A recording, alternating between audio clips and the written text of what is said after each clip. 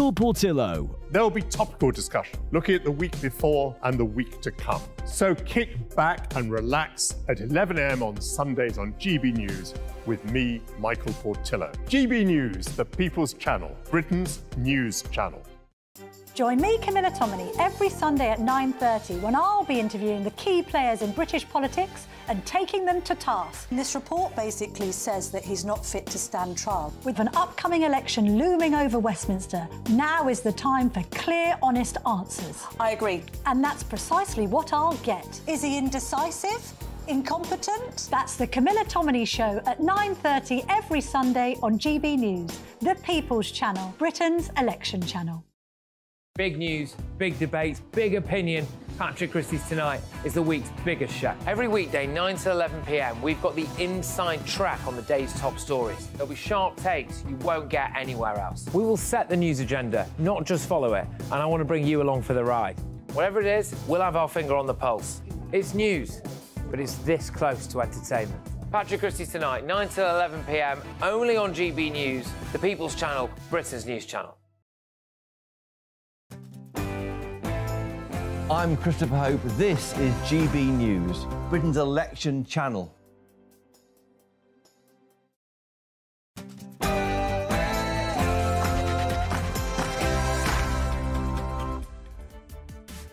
Hello, and welcome to the world of Widdicombe.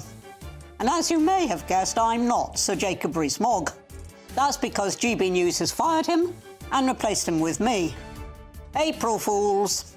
But the following stories are not April Fools, though in some cases I wish they were. So, on State of the Nation tonight, the Scottish Government has hammered the final nail in the coffin for free expression, as the new Hate Crime Act comes into effect today, with an SNP minister claiming that J.K. Rowling could face investigation, or maybe even prosecution, for her gender-critical positions. But for those of you concerned about this new law, worry not, for Police Scotland have issued a bizarre explainer video involving an animated hate monster. Today marks the coming into effect of the government's long-overdue ban on puberty blockers for children, with some 5,000 children on the waiting list for gender identity treatment. And do swastikas need to be taken in context? That's what a Metropolitan policeman told a woman at this weekend's Palestine March. Plus, I'll be speaking to an evangelical priest live from Jerusalem about what it's like celebrating Easter in the Holy Land, and especially during these times of war. So, State of the Nation starts now.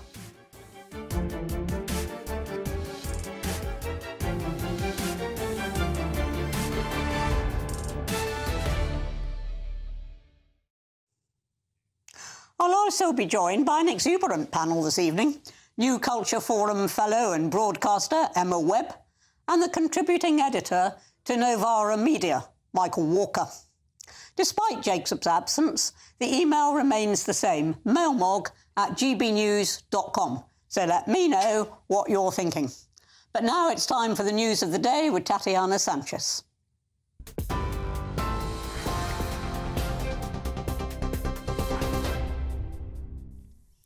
And thank you very much, and good evening. The top stories.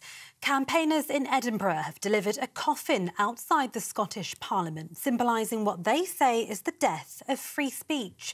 It's after the introduction of a new hate crime law, which makes it a crime to stir up hatred against people with protected characteristics. That includes disability, age, sexual orientation, or people who are transgender. Gender-critical author J.K. Rowling said it risks outlawing genuine debate over biological sex, while some police forces have raised concerns that complaints could be lodged for political reasons. The Scottish Conservatives say resources should be directed towards frontline policing.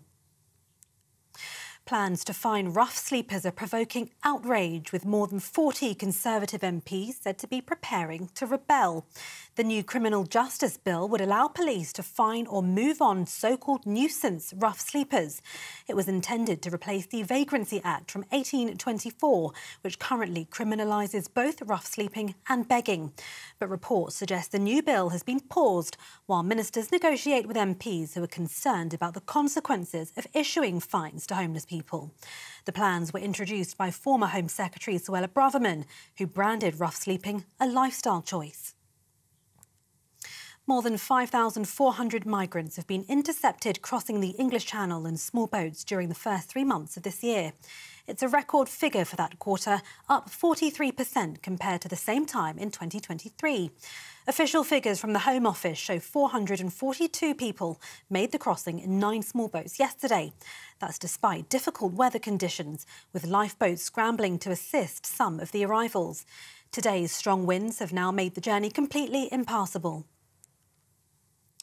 The head of the Nurses' Union has accused the government of packing hospital corridors with patients and says the quality of care is not only undignified but fatally unsafe. It comes as new estimates suggest more than 250 patients a week in England may have died needlessly last year because of long waits for a hospital bed. A report by the Royal College of Emergency Medicine revealed more than 1.5 million patients waited in emergency departments for longer than 12 hours last year. The Department for Health says it added thousands of hospital beds and insists it's making progress on waiting times. And energy bills are due to fall to their lowest rate in 2 years after the regulator Ofgem cut its price cap by 12.3%. It means the average household bill for gas and electricity will fall by around £238 over the course of a year, or about £20 a month. However, around 10 million households are still being urged to submit meter readings to avoid overpayment. For the latest stories, sign up to GB News Alerts by scanning the QR code on your screen or go to gbnews.com/alerts. Now it's back to Anne.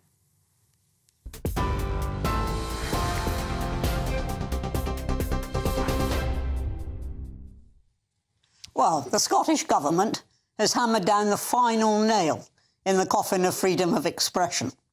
Today marks the Scottish Nationalists' Hate Crime Act coming into full effect, with 411 centres being set up across the region, whereby individuals can go and report their fellow citizens for allegedly stirring up hatred against a given social group.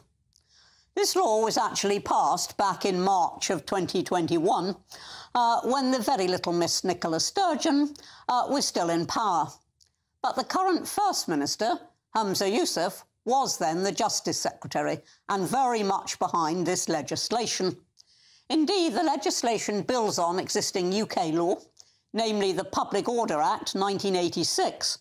Now, although I'm not a fan of the Act, owing to its vagueness, at least it recognised one sensible principle, that the law ought to protect private conversations inside people's own homes. But Humza Yousaf's censorship law does away even with that. Indeed, back in 2020, before the law passed, he explicitly said, "Are we comfortable giving a defence to somebody whose behaviour is threatening or abusive, or which is intentionally stirring up hatred? Are we saying that that's justified because it's in the home?" So, under Humza Yousaf's tyrannical rule, not only are the freedoms of the public forum being eroded, but the freedom to say what you like within the 4 walls of your own home. But this law defines hate crime as any crime which is understood by the victim or any other person as being motivated, wholly or partly, by malice or ill will towards a social group. In other words, impartiality is discarded, evidence is discarded. All that matters is the perception of the complainant. Already we're seeing the looming consequences of this legislation. Just today, Siobhan Brown, the SNP's Community Safety Minister, suggested that J.K. Rowling's so-called misgendering of trans-identifying individuals could be liable to prosecution. But Humza Yousaf really ought to be careful not to throw stones in the glass house of Holyrood. The words were malice or ill will towards a social group. So can I remind you of what he said in 2020? Lord Justice Clark, white. Every High Court judge, white. The Lord Advocate, white. The Solicitor General, white. The Chief Constable, white. Every Deputy Chief Constable, white. Every Assistant Chief Constable, white. The Head of the Law Society, white. The Head of the Faculty of Advocates, white. Every Prison Governor, white. And not just Justice. The Chief Medical Officer, white. The Chief Nursing Officer, white. The Chief Veterinary Officer, white. The Chief Social Work Advisor, white. Almost every trade union in this country headed by people who are white. In the Scottish Government, every Director General is white. Every chair of every public body is white. Oh, wouldn't it be a shame if someone were to take this legislation to its natural conclusion and report Humza Yousaf to the police for a clear display of malice or ill will towards white people. That Scotland's ethnic makeup is actually 95% white seems completely lost on this Scottish dictator. Funnily enough, Humza Yousaf was reported to the police for breaking the SNP's Hate Crime Act when he said, quite justifiably, about a year ago, that the transgender rapist Isla Bryson should not have been in a women's prison. And he said, Isla Bryson is a rapist who's completely at it. I don't think they're a genuine trans woman. I think they're trying to play the system. But how interesting that he insisted on referring to Isla Bryson as they. But it just goes to show that regulating speech is not only undesirable, but it's also practically impossible.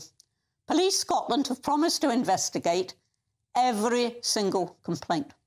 But with nearly 7,000 complaints between 21 and 22, it's clearly untenable. Or perhaps this pledge has something to do with Police Scotland have implemented a new trial to simply not investigate certain types of crime, with an estimated 24,000 offences a year no longer being allocated to frontline officers. Well, if you're confused by any of this from Police Scotland, don't worry, don't worry. They've issued a profoundly helpful explainer about hate crimes last year involving the hate monster. He'll make you want to have a go at somebody. A neighbour, somebody on the street, on a night out, security guy on the door, somebody in the chippy, your taxi driver. He'll make you want to vent your anger, just because folk look or act different for you. The hate monster wants you to feel what you need to show you're better than them. Then, before you know it, you've committed a hate crime. Well, make of that what you will. And do let me know as well at mailmog@gbnews.com. Well, with me now to discuss this is the barrister, discrimination barrister, Robin Moira White. Welcome, Robin. Good evening, Anne. Now, let me tell you what really worries me about this piece of legislation. It's that the perception of a crime being committed is not based on whether that person intended to commit a crime or not, but whether the victim, in inverted commas, or anybody else for that matter who happened to hear whatever was said, determines that it was motivated by malice or ill will. What sort of justice is that?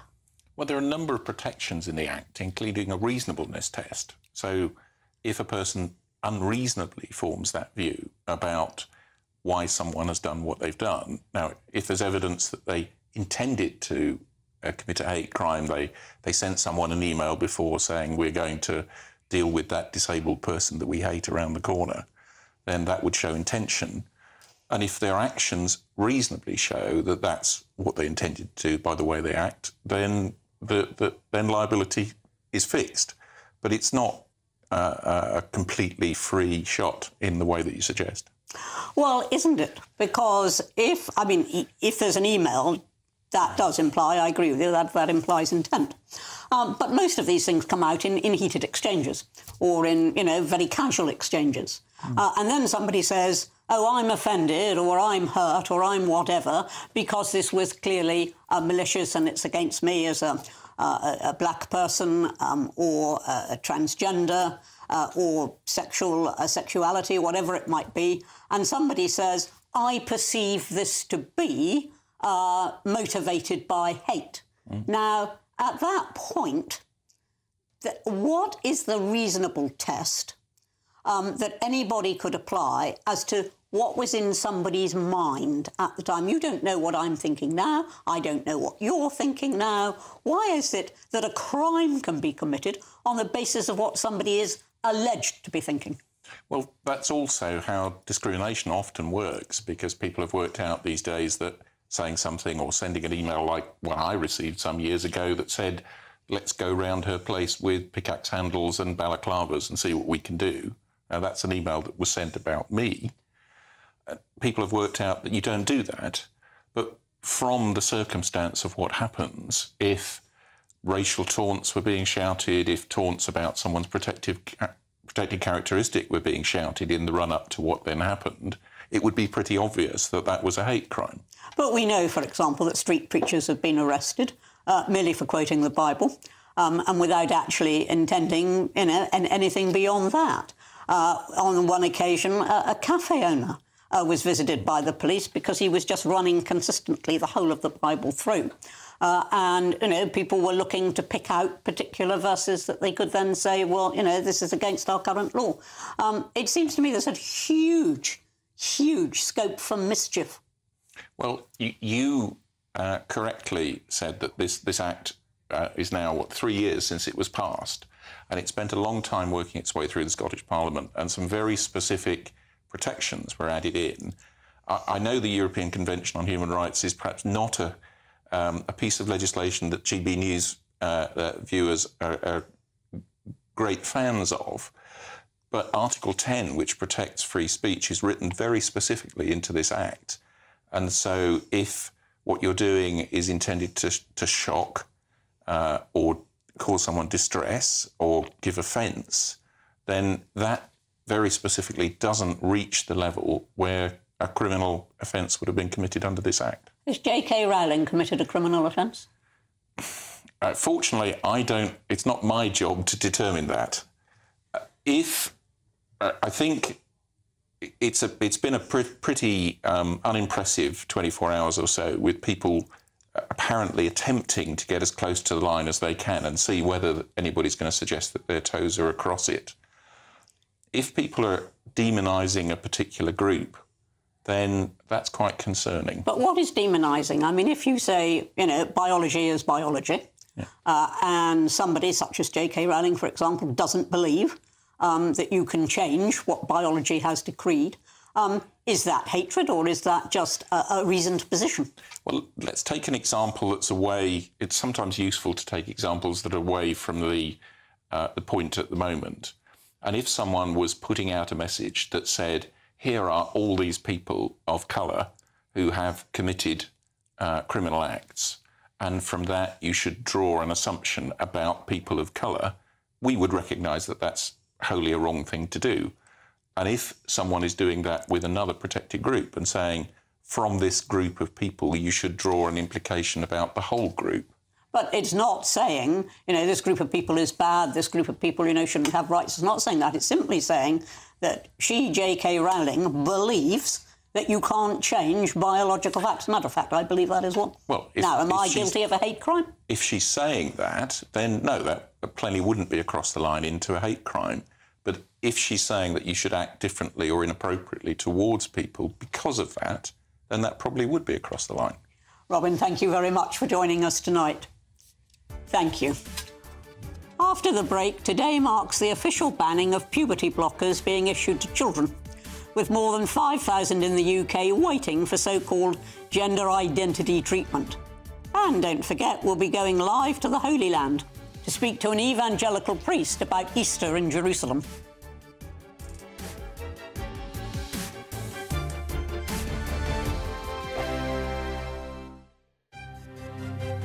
GB News Breakfast, every day from 6 a.m. He's a genius. He's one of the few geniuses in the world. We have Mozart, we have perhaps Leonardo da Vinci. He's a genius. Of course he's worth studying. But, Chris, did they not think that Ben Jonson wrote some of his works? Well, that's interesting, isn't it? Some people say that. There's lots of people out there who will question who wrote the plays. What's really important, of course, is the quality of the writing. And can I just add, I have some sympathy for my opponent in this debate, because I'm afraid he's going to have to justify something which many people will disagree with. But good luck to him. But I think we all know Shakespeare was a genius. I'm sure my let's friend hear from Ryan. Well. This is Ryan Mark Parsons, who's a former star of The Apprentice. Tell us more, Ryan. Well, I agree with the other guests. I'm not denying Shakespeare's cultural relevance and significance in history. I mean, I admire Shakespeare. But I guess in terms of his relevance, if you were to define relevance, the Oxford Dictionary says it's appropriate to the time, context and circumstances. And I think there's an argument to be had about whether Shakespeare is relevant in 2024. Let's just look at the language that he uses. It's extremely archaic. It's almost elitist, because you have to have studied his works in order to understand the plays in which he wrote. So I just want to tear my hair out when you say that. I mean, well, it's true. He survives for 500 years and then the Gen Zers chuck it up the wall. And you say it's not relevant. Oh, he's more relevant than ever, because what Shakespeare does tells us about human nature. The human nature in the 16th century, or the 17th century, it was no different from today. You know, if you're looking at Vladimir Putin's headlines today, well, read Julius Caesar. Yes, the language can be difficult, but that's good, because we need to stretch children. We need to present children with things which challenge them. Don't always make life easy for children. Absolutely. No, make them stretch them a little bit. I'm Andrew Doyle. Join me at 7 o'clock every Sunday night for Free Speech Nation, the show where I tackle the week's biggest stories in politics and current affairs with the help of my 2 comedian panellists and a variety of special guests. Free Speech Nation, Sunday nights from 7 on GB News, the People's Channel, Britain's news channel. Every Sunday from 11, join Michael Portillo. There'll be topical discussion, looking at the week before and the week to come. So kick back and relax at 11 a.m. on Sundays on GB News with me, Michael Portillo. GB News, the People's Channel, Britain's news channel. Good afternoon, Britain. Good afternoon, Britain. Weekdays from midday, we bring you the most compelling stories from across the United Kingdom. And why it matters to you. From your doorstep to our inbox. That's right, we want to hear from you. Good afternoon, Britain. Only on GB News, the People's Channel, Britain's news channel.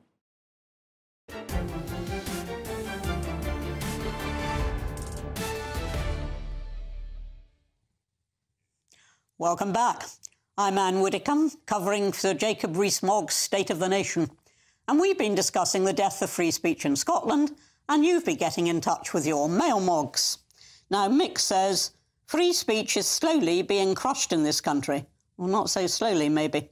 Thank goodness we can still fly our swastikas without causing offence. The world has gone quite mad. And Patricia says, great to see Anne Widdicombe on the show, and how lovely she looks. Oh, thank you, Patricia. Do keep mailing. Now, last month, the government made the long overdue announcement to ban the use of puberty blockers for children being given so-called gender identity treatment. And it came after the controversial Tavistock Centre in North London was officially closed after an independent review led by Dr. Hilary Cass heavily criticised its practices. Today marks the new opening of regional gender identity treatment clinics, which align themselves with the recommendations of the Cass review.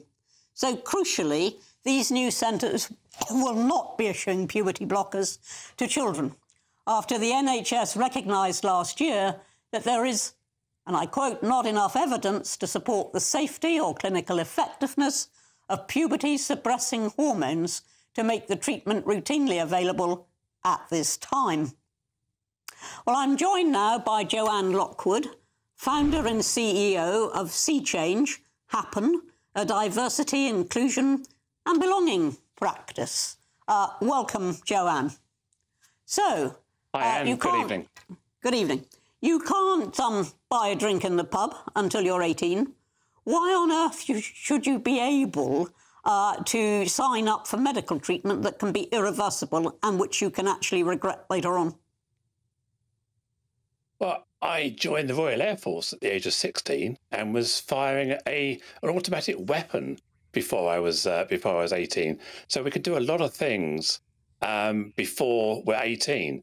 So I dispute the fact that being 18 means that we don't necessarily have the competency. You know, Gillett competency is around understanding a person's understanding of the decisions they're making. And I think people as young as 10, 11 years old have demonstrated Gillett competency without a problem.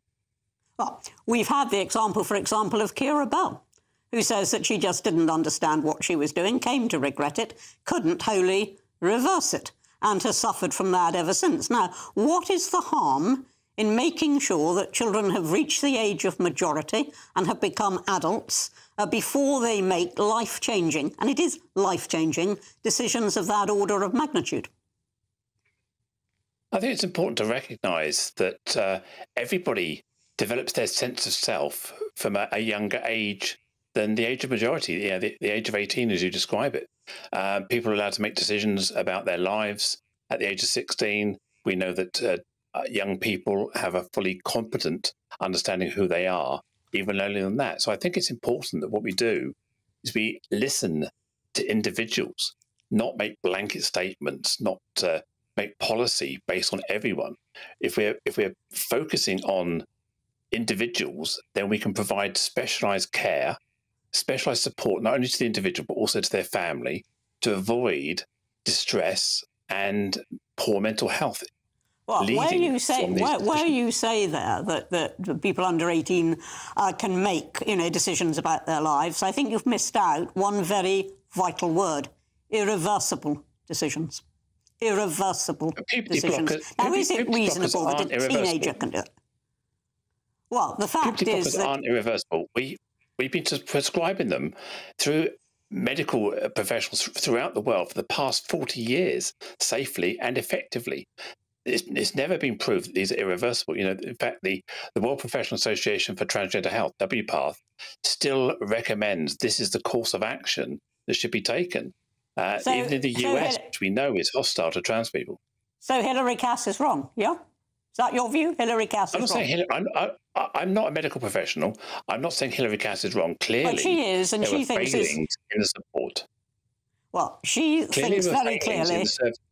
Yeah, Hilary Cass is a medical professional, and it is her view that prescribing puberty blockers for people under 18 is a dangerous path to go. But thank you very much for that, Joanne. Great to have had you on the programme. Well, now I'm coming to my panel. New Culture Forum fellow performer, Emma Webb, and Michael Walker, who is the contributing editor to Novara Media, I think. So you've heard what Joanne had to say there. You've heard, presumably, what Hilary Cass has to say.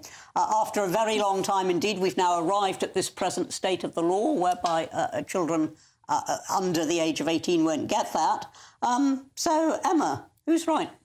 Well, Joanne mentioned WPATH there, and we've actually just had a leak of what has been referred to as the WPATH files. Andrew Doyle actually did a very good show on it on this channel. And it's very clear that Joanne said that puberty blockers are not irreversible. Well, actually, there are communications between staff who are involved in what I think is, frankly, experimental medicine on children that show that there are doubts about these things, that this is using children as guinea pigs, and that there have been cases as well where after using puberty blockers at a young age, which I think you mentioned consent already, there is, without going into gruesome detail, not enough material... Emma, let me just bring in Michael there. I think it's a genuinely difficult issue. I can see both sides of the argument. I suppose what many people are advocating, or why many, and we should be clear, many people who are adult and trans, they look back at their past and they say, well, my transition would have been much easier if I started it a bit earlier. Because you've said puberty blockers aren't reversible. Now, I know there's sort of medical debate about the long-term impact of them. I don't really want to weigh in on that. But the other thing that's not reversible is puberty. So if you do want to live your life as a trans person, then it is much easier to sort of pass and be treated as the gender you've chosen to live as if you haven't gone through puberty. So I can see both arguments here. My inclination is to leave it to the medical profession, because I don't think it's particularly helpful for anyone if this becomes a highly politicised issue. Emma, Don't bother with the politics, leave it to the medics. I don't think we can trust the medics now that we've seen the conversation that have happened between some of those at, Tavistock or that were leaked in the WPATH files. But I just want to add to what you said there about puberty not being reversible. Well, the reality is that somebody who hasn't gone through puberty yet is too young to make that kind of decision. There are extreme concerns about this almost being a form of conversion therapy, that young gay people who might be experiencing gender dysphoria or are just simply, further down the line going to turn out to be gay, are being, you've heard the phrase transing the gay away. And that's why there are so many people from either lesbians or gays who are so outspoken against this, because they're concerned that, like you say, puberty isn't reversible, but a young person doesn't have the faculties to be able to make such a serious decision. It's effectively sterilising. Final point from you, Michael. So, I think there are arguments on both sides. I think this is a very difficult decision. And I mean, you can talk about uncertainty among the medical profession as a sort of reason why this is sort of conspiratorial and unreasonable and irresponsible. But actually, I think they'd all openly admit there's a lot of uncertainty here. It's a new sort of realm of medicine. I'm going to have to say thank you to my panel. Coming up, should swastikas be taken in context? That's what a Metropolitan policeman has told a member of the public at a Palestine march. Plus, we'll be discussing the importance of Easter with an evangelical priest live in Jerusalem.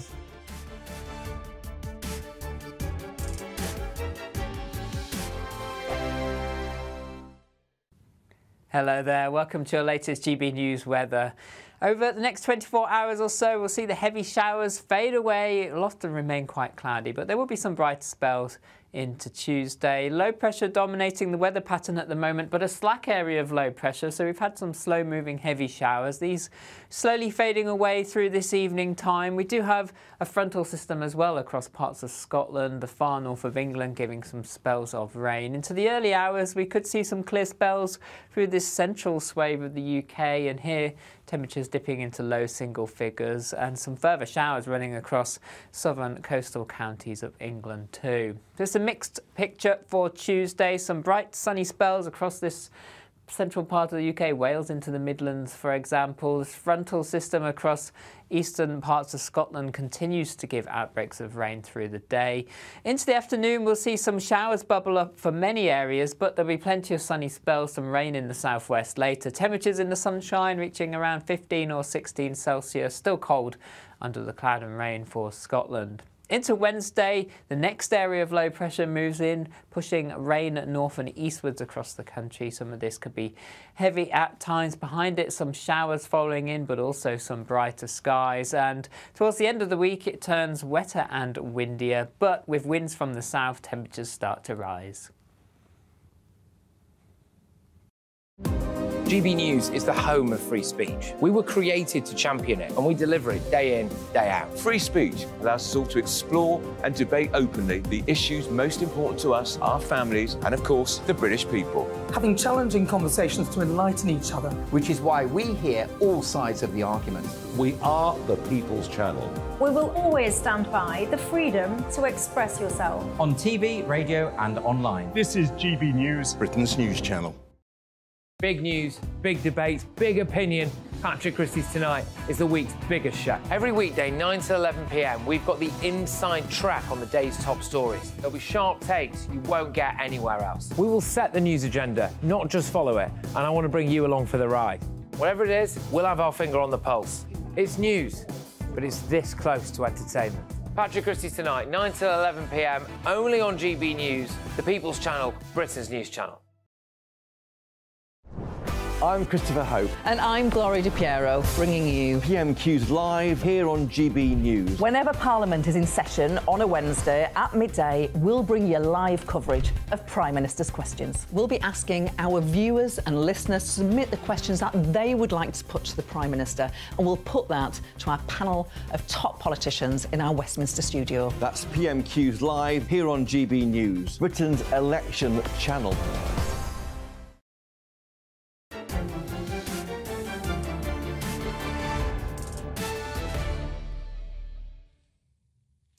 Welcome back. I'm Anne Widdicombe, standing in for Sir Jacob Rees-Mogg on State of the Nation. and we've been discussing the official banning of puberty blockers. And you've been getting in touch with your mailmogs. Sai says your guest was misleading. He served in the Air Force at 16, firing an automatic weapon. Neglected to mention parental consent, and you can't serve in the military under 18 without the consent of your parents. Now, over the weekend, it was business as usual, as the Palestine marchers took to the streets of London with the typical calls of "from the river to the sea" echoing throughout Trafalgar Square. But then this happened. You'd like to walk with me because I can point these people out to you. And again, I was told when I asked that a swastika was not necessarily anti-Semitic or disruptive to public worship. That doesn't seem right to me. Everything needs to be taken within context, doesn't it? Yeah, but it's a context of that. Why does the swastika need context? What exactly are you confused about? What I'm confused is how you don't. In what context a swastika is not anti-Semitic? This is what I want to know. Because again, I suppose to some, I don't know how everybody would feel about that sign. That has happened. I'm here working to the Bronze Commander, and it is not my responsibility, unfortunately, my role, to walk down the road. So, in a United Kingdom, whereby misgendering someone can leave you actually on the wrong side of the law, carrying a swastika through the streets of London on a Palestine march ought to be taken in context. I really do wonder to which context the officer is referring. Now, I'm joined again by my panel. New Culture Forum Fellow and Broadcaster, Emma Webb, and the contributing editor to Novara Media, Michael Walker. So, Michael, what is a good context for a swastika? I mean, of course, there is no good context for a swastika. I mean, I do have to say, in a way, I do feel a little bit sorry for that police officer, because in his defence, he was basically saying, it's not my duty as an operational frontline police officer to decide what is and what is not offensive. I get told that by my Gold Commander. I would also imagine, so these social media videos sort of exist a lot, and I think what they probably went up to like loads and loads of police officers that day and then uploaded the most embarrassing answer. Of course it was a bad answer. It was a bad answer. That's plain to see for everyone watching. Can there be such a thing as a policeman who doesn't know what a swastika implies? Well, so I assume the context he's talking about. So I've been on these demonstrations. I've seen lots of people very concerned about people getting killed, in what the International Court of Justice thinks could be a genocidal war, right? I haven't seen any swastikas.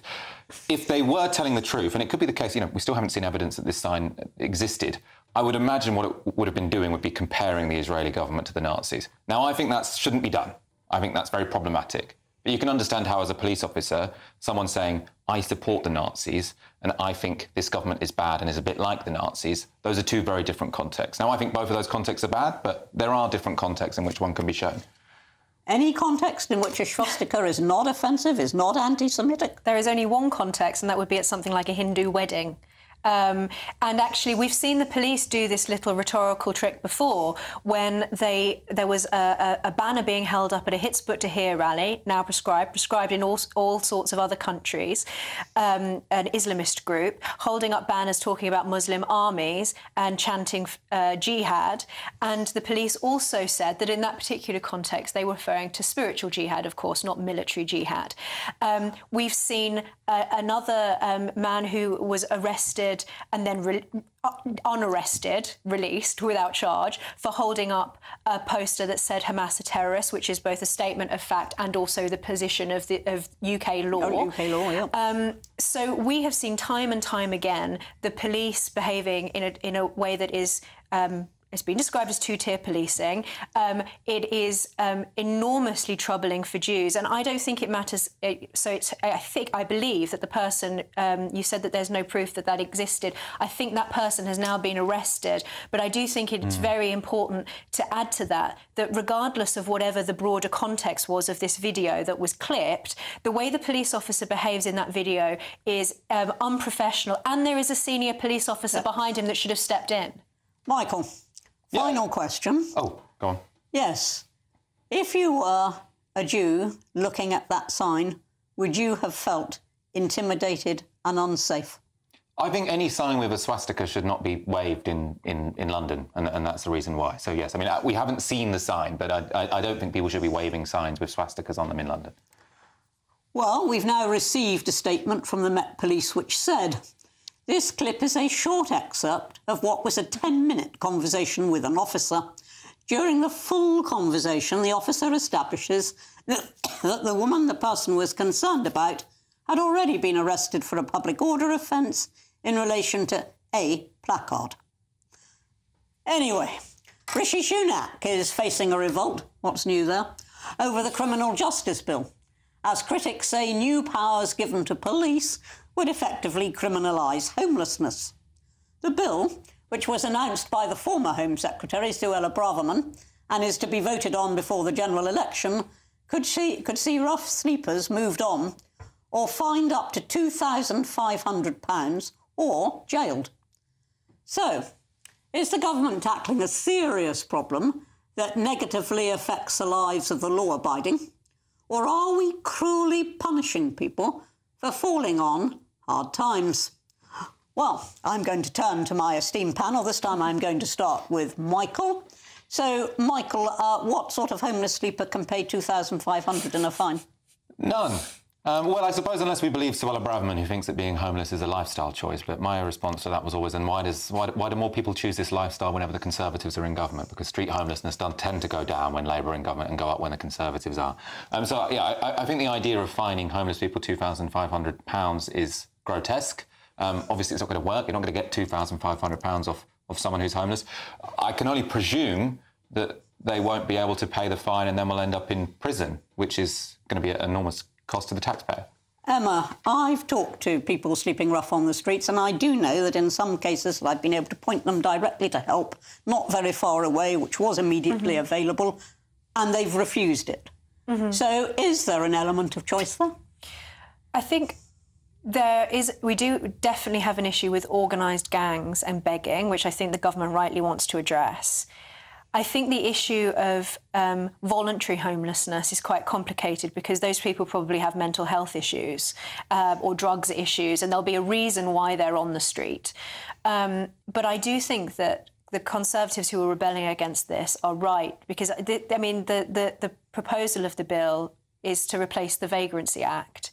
And the idea that you could find somebody over £2,000 who's homeless is a ridiculous suggestion. It's not going to deal with the problem. Particularly in London, we have an enormous number that's obviously increased since the pandemic of rough sleepers. I don't think that this proposal is going to do anything to alleviate that.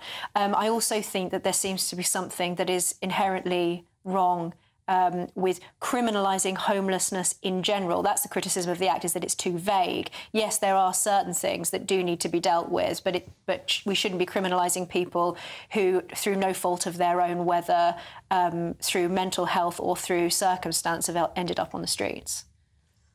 Michael? I mean, I think even if it is through fault of that, I mean, I suppose you're saying people don't always make what we would think to be the right decision. Now, that's clearly the case.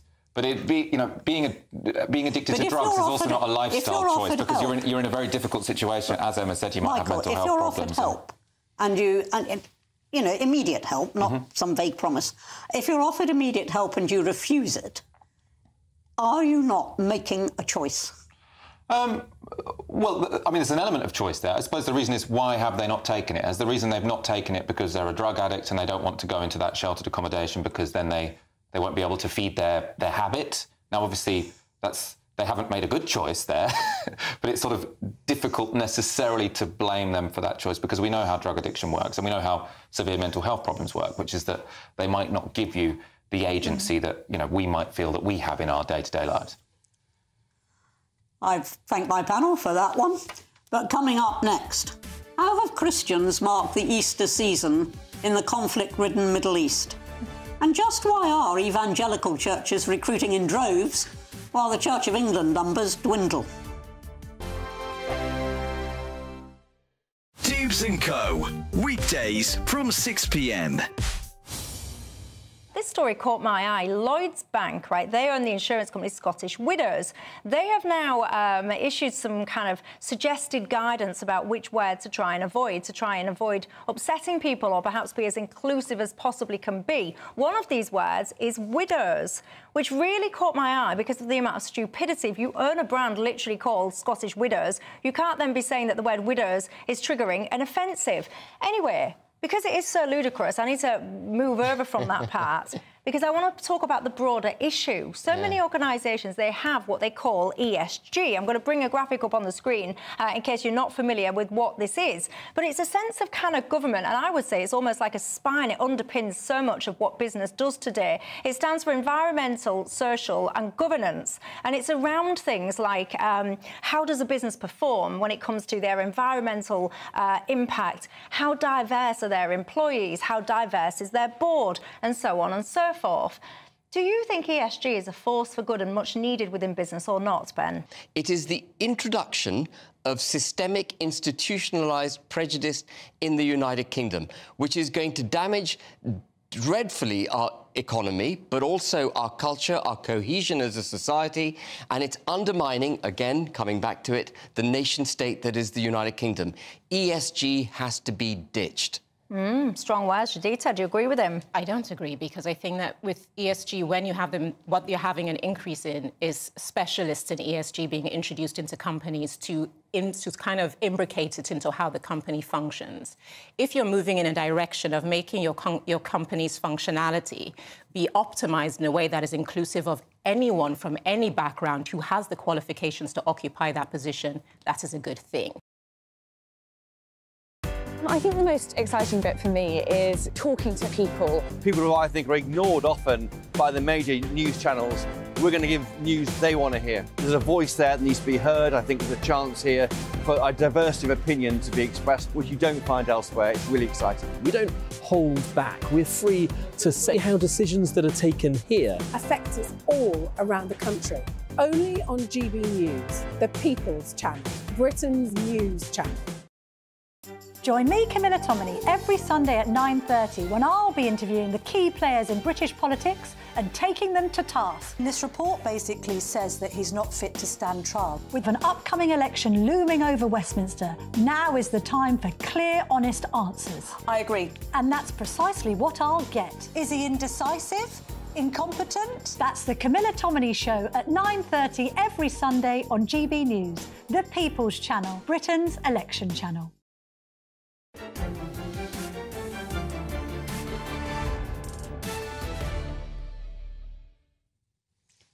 Welcome back. The Easter season is still upon us, with commemorations of Christ's resurrection still being commemorated by Christians across the world. And nowhere is that more poignant than the site of the event itself, the Holy Land. As we all know, the region is embattled in a territorial and religious conflict between the Jewish state of Israel and the Islamist group Hamas. But the region's Christians are embroiled in the disputes just as much as any other group. So just how are they commemorating this most sacred event in the Middle East, in their calendar, in the wake of the conflict? And why are evangelicals growing in droves whilst the C of E numbers continuing to dwindle? Well, I'm pleased to say that I'm now joined from Jerusalem by Bishop Dr. Munib Younan, who's the Bishop Emeritus of the Evangelical Lutheran Church in Jordan and the Holy Land. Bishop, good evening. Good evening. Good evening. And thank you very much for joining us. Can you tell me something about how Easter is going in the Holy Land? Well, I think, you know, we are celebrating now the Western, you know, Easter. Still in 5 months, we'll be celebrating the Orthodox, which takes, of course, is a calendar issue. Now, this year it was a special one because we are living in the war situation. So the Israeli authorities did not allow, you know, Christians from the West Bank to enter to Jerusalem in order to celebrate with the other Christians. For example, you know, the traditional Palm Sunday procession, which starts from Beit Fagi through Gethsemane to St. Anne. Usually, we have 30,000. This year we're only 3,000 because Christians could not, from the West Bank, were not allowed to participate in that. Even though, even with all these things, we have to bring the hope of the resurrection, the hope of the risen Lord to our people, even in such a difficult and depressing situation in which we are. Today, for example, we are celebrating also the Emmaus, the two disciples of Emmaus who were really going to Emmaus, and they met Jesus Christ, you know. And then when he broke the bread, they couldn't. When he broke the bread, they understood that he is risen. And we live with this hope that he is risen. And this country that is suffering, you know, occupation, suffering war, suffering, you know, violence, suffering dehumanization, will one day, you know, with the help of God, we will get our justice, peace based on justice for us and for every Bishop, nation. Thank you very much for that description. I'm sure we're all praying for Christians in the Holy Land, as we are praying for all those who are involved in this conflict. And it must be an extremely difficult time. Can I just ask you something else? In this country, the evangelical churches are doing really rather well. The established church in this country, the Church of England, the congregations are dwindling. Do you know, or have you any ideas why that would happen? Why is it increasing in one area, decreasing in another? Well, there are, when you speak about evangelicals, there are three kinds of evangelicals. There are the mainline evangelicals, like Lutherans, Anglicans, Methodists, you know, Presbyterians. Yeah. There are also evangelicals like the Baptists, who are ecumenical and who join us also in World Council of Churches. And there are those who are really, they are the evangelicals or the evangelistic groups that are non-ecumenical, and, you know, they are spreading everywhere. Now, what is the reason for that? It's difficult exactly what to say with the reason. Maybe sometimes they have, you know, a clear cutting, you know, decisions on certain social ethical issues, which sometimes our churches, in the mainline churches, do not have like them. But at the same time, I would like really to tell you very clearly, today we are noticing that the growth of mainline churches are in Africa and China, not in the Western countries. And the future of Christianity will be in Africa and China. And that's the reason, we have to see that, for example, the two largest churches today for us Lutherans in the world are in Ethiopia and in Tanzania. In the past, it used to be Sweden or Norway or Germany. You can see that things are moving. At the same time, we are not ashamed to preach the gospel of Christ to everybody. At the same Bishop time, Bunin, Bishop, thank you very much. That's a very, very good note to end on, about not being ashamed to preach the gospel. And I am very grateful to you for joining us tonight. However, I've still got Emma with me. Now, Emma, you're an Anglican. I'm a Catholic. Let me declare that right away. You're an Anglican. Congregations are dwindling in the Anglican Church. Churches are being closed. Some parishes are joining together because they haven't got enough in each. And yet the evangelical churches are growing. Now, I think the Bishop hit the nail on the head right at the end there, where he said, because they're not ashamed to preach the gospel of Christ. Is it the question that people actually want a strong message rather than reparations for slavery several hundred years ago? In short, yes. I think they want the truth and they want sincerity, and it's quite hard to find that in the Anglican Church broadly, particularly in the Anglican leadership. There are many great parishes and vicars, lay people who are still committed to the gospel in the Anglican Church, but they're being failed by the leadership of the Church and by the Archbishop in particular. And I think that the Bishop touched on this there, perhaps without necessarily meaning to. When you look at the state of persecuted Christians around the world, Christians in the Holy Land or Christians in Africa, and also in China, where they are also persecuted. There is a forcefulness. And in Arabic countries. And absolutely, particularly in the Middle East, where Christians have been all but wiped out. I mean, if you look at the numbers, the dramatic decrease in the population of Christians in the countries where their communities were originally founded. But just to say very, very briefly that actually that sincerity of belief, holding on to your faith against persecution, I think that when you contrast that to the Anglican Church that has become, the leadership has become extremely laissez-faire. I think the word you're looking for is complacent. Complacent, absolutely. It's complacent. Yeah, absolutely. And that complacency has grown over the last 3 or 4 decades. This is an established church, you know, it can rest on that. It doesn't have to go out and it doesn't have to actually recruit its followers. It's cringing rather than confident about the gospel, and that's what the church needs to be. And they think that that is what dissuades young people, but actually it's what attracts young people, is sincerity and truth. And an uncompromising message. This is right, that is wrong. Absolutely. And the Archbishop doesn't do that. Oh, he certainly doesn't. Thank you, Emma. Well, that's all from me. But up next is Patrick Christus. And we shall shortly be finding out what is on the bill of fare this evening. And fantastic show. Amazing stuff. Look, I've got a big exclusive with a woman who accosted the police over swastikas on the streets of Britain.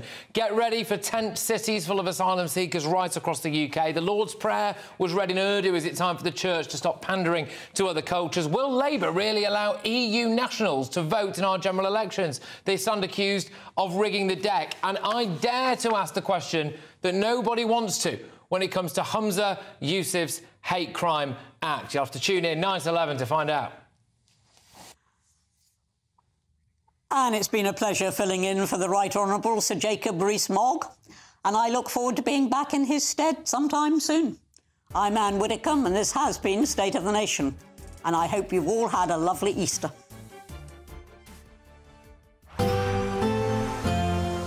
A brighter outlook with Box Solar, sponsors of weather on GB News. Hello there, welcome to your latest GB News weather.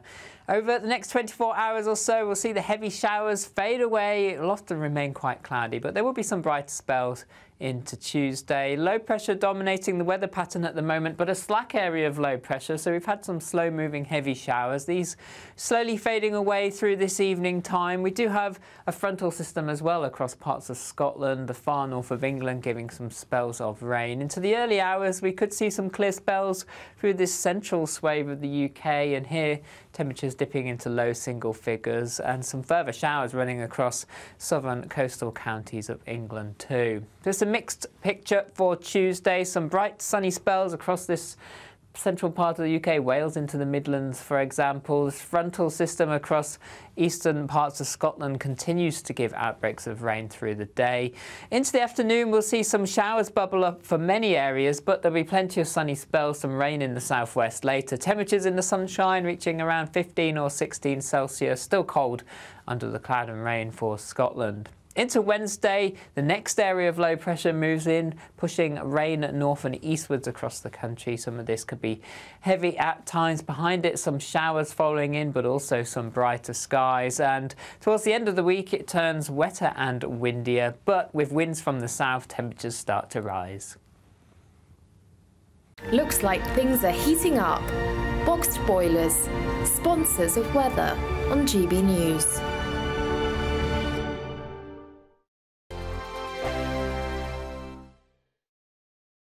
You could win our biggest prize giveaway so far. First, there's an incredible £10,000 in tax-free cash to spend however you like. Plus, courtesy of Variety Cruises, a bespoke 7-night small boat cruise for two worth £10,000. With flights, meals, excursions and drinks included, your next holiday could be on us. Choose any one of their 2025 Greek adventures and find your home at sea. We'll also send you packing with these luxury travel gifts.